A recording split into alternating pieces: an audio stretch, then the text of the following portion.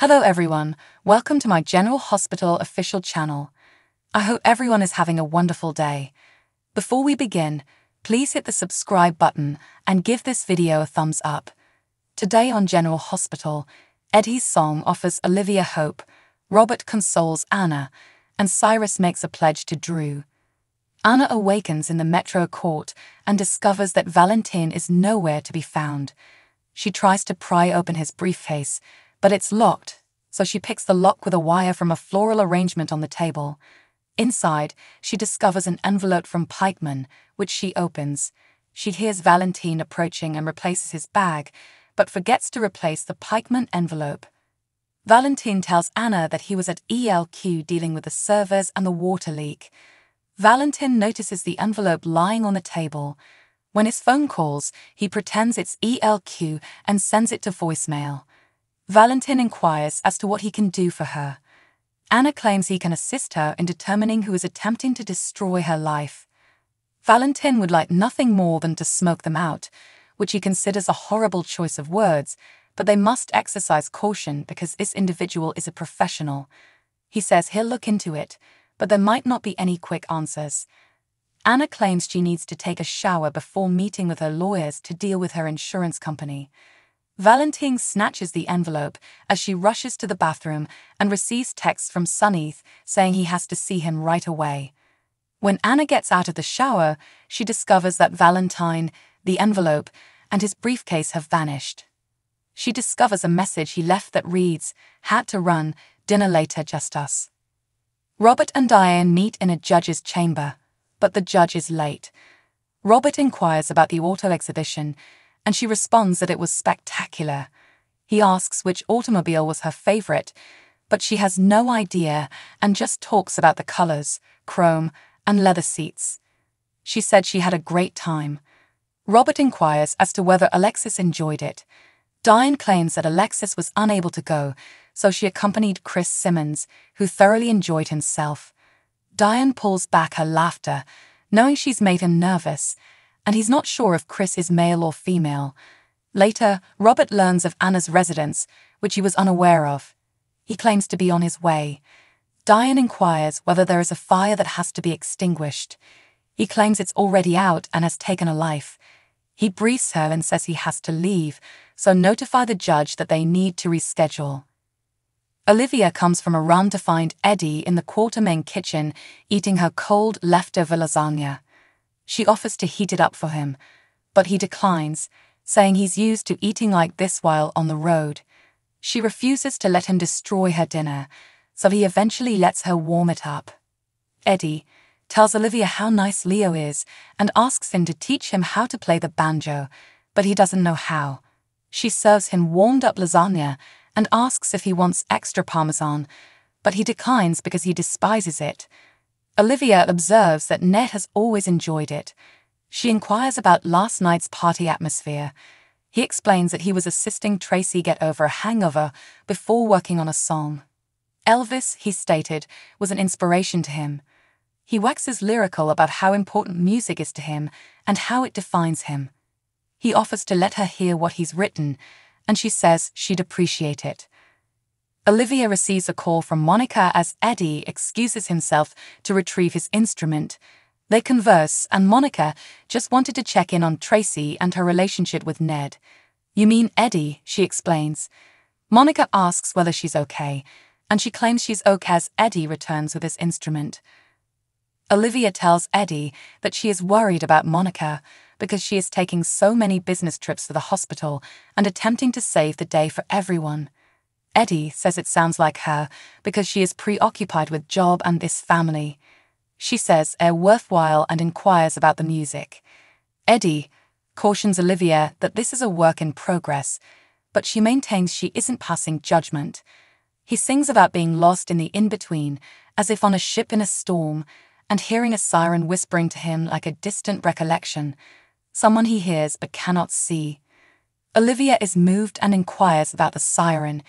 He's not sure, and he's not sure how to complete this song.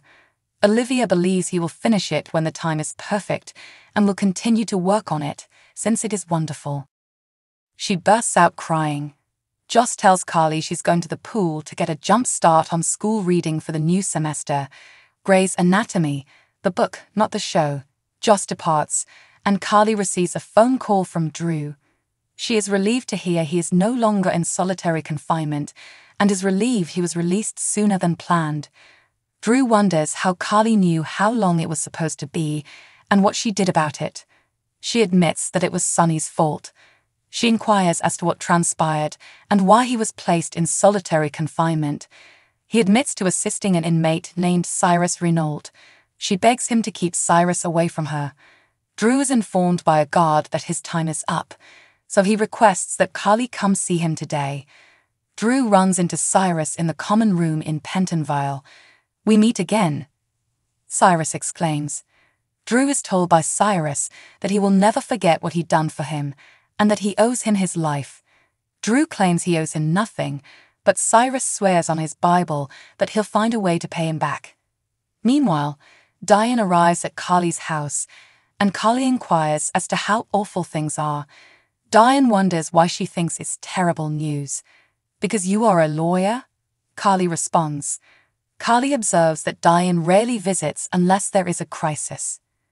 Diane believes she shouldn't bother her with this, and Carly quips that she'll bill her for it. Diane discusses her issues with Robert, and she is terrified of being rejected by him if she pursues it. Carly claims that men and women are both complicated, but if Robert can't see how wonderful she is, then to heck with him. Diane acknowledges that was not the answer she sought. Betty appears outside Sonny's and talks on the phone with Mason. She is irritated that she has to keep this job after she has given him the products and claims it will cost him. Sonny invites Betty in by opening the door. He informs his security that he does not wish to be bothered. Betty inquires as to if Avery is ready to depart. He tells her flatly that she is not going anywhere near Avery. Betty, alarmed, inquires, "What's the matter?" He claims that Avery is sick and that he does not want her to catch it. She apologizes and says he can text her if he needs her again. He compensates her for her trouble with money. Sonny emerges from the other room after Betty has left, telling Dex that he knows what to do.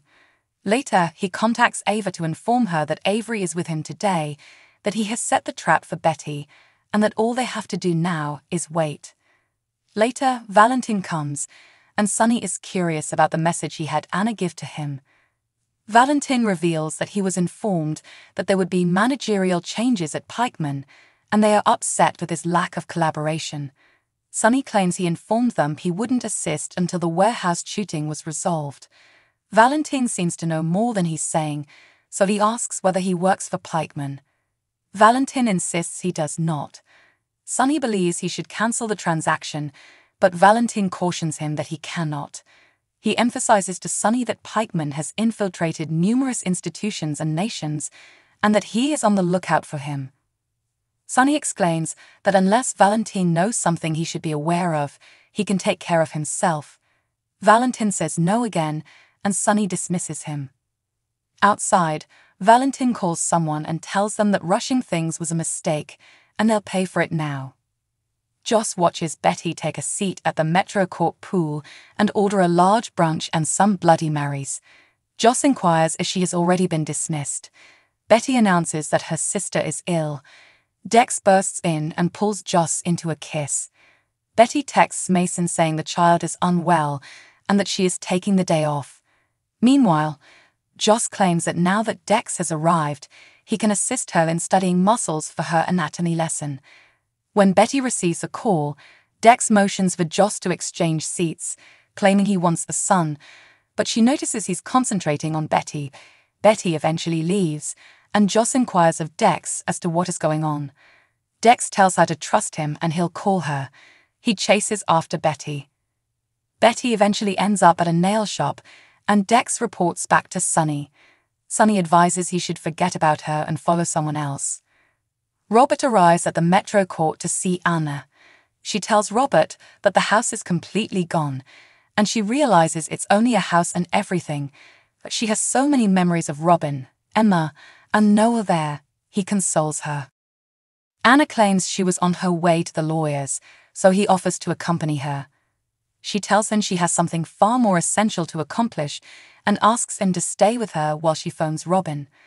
After hanging up the phone, Robert realizes Robin is concerned about her. Anna begs him not to aggravate the situation. She has no idea how far this will go or who is after her. She must piece together what remains of her life, which includes determining who she can and cannot trust. She takes a glance at Valentin's invitation. On the next episode of General Hospital, Finn believes Alexis heard what he said.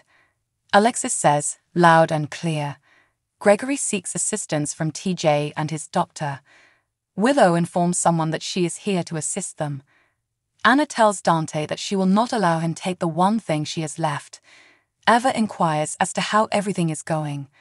Carly pays a visit to Drew and wonders how he can just walk away. So what do you guys think about this update? Let me know in the comments below. And if you like my videos, please press like and subscribe for more. I'll see you guys next time.